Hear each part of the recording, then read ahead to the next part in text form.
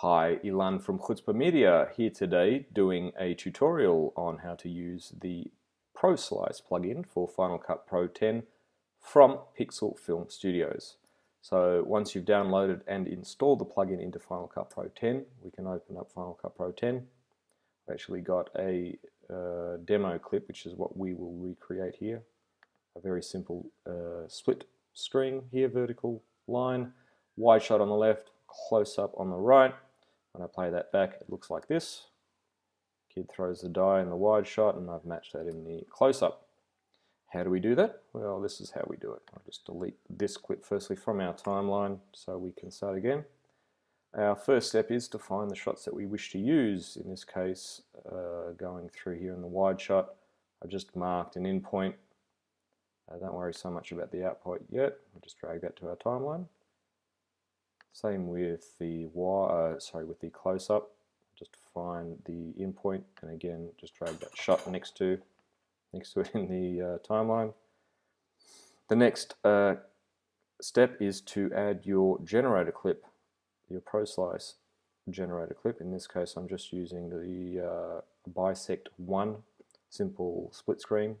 As you can see from the presets, you've got vertical splits, horizontal. You've got 3-way splits, 4-way splits, and 5-way splits.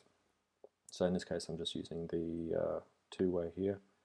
I'll drag that clip into the timeline next to my other two shots. Now I can just close this, give myself a bit more room. The next step is to make sure that all 3 clips are of the same duration. In this case, I want my first clip to be 5 seconds, so I'll just do Control D on that clip and type in 500, enter. Makes that 5 seconds long. Do the same thing with the second clip. Oh, sorry. Control D, 500. And same with our generator clip. Just do Control D on that and 500, enter. The next step is to make compound clips out of each shot that you will be using in the generator clip. So in this case, I'll click on the first clip, do a Control click and go New Compound Clip. And give this a name. I'll call it Slice A. Same with our second clip. Click on that, right click on that, sorry, and go New Compound Clip. Call that Slice B. Great, done. That's it. The next step is in our generator clip, go to the very first frame. This is very important. You go to the first frame of the generator clip. And here in our inspector palette, you'll see 2 areas here, left clip and right clip, where you will enter where the shot is coming from. So we click in this window here on left clip, changes our window here, and what we're going to do, we're just going to position our cursor here at the first frame of our first clip. Kind of a bit picky to do this, but need to zoom in a bit. There we go, and click there. And it adds it into the left-hand side. Same for the right clip. We click here in this window and we position our cursor there on the first frame of Slice B and hit enter and go apply clip. Now our split screen has been set up. Once that is done, we can delete from our timeline here these 2 compound clips. We don't need them in the timeline anymore. They have been saved here in our event bin.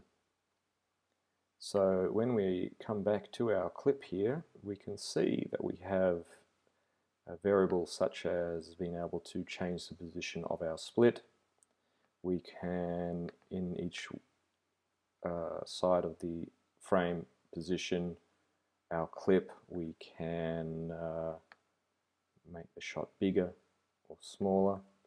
And we can even rotate it. All of these things are keyframeable over time, so you can animate these things.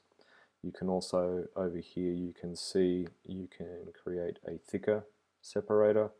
You can change the color if you want to blue or red, whatever you want. Oh, that's nice. Let's do that. Nice orangey. Good. So that's pretty much that. You can render it to play it back smoothly, or if you're like me, you'll just sort of step through slowly and see how things look, if things line up and are right. If you need to change the endpoints of each clip, this is the only thing that's a little bit tricky. You need to navigate to that compound clip. So for example, the left clip is slice A. So over here in my window, I've got slice A as a compound clip. Double click on that. That will open that clip up in the timeline. That clip is already 5 seconds. So without adjusting the duration of it, I'll hit T on the keyboard, click in the clip, and that will just slip and slide the shot without adjusting the duration of the clip. And you can reposition the endpoint like that. That's if you need to, fine-tune things. Going back to the clip in the window, you render that, be able to play it back smoothly, no problem. The one thing, and this goes into what I just showed you there with going into the compound clips to adjust the endpoints. If, for example, here in the timeline, if you've added this shot in amongst a whole lot of other shots and you go, you know what, I want to pick it up, I want to start the shot there.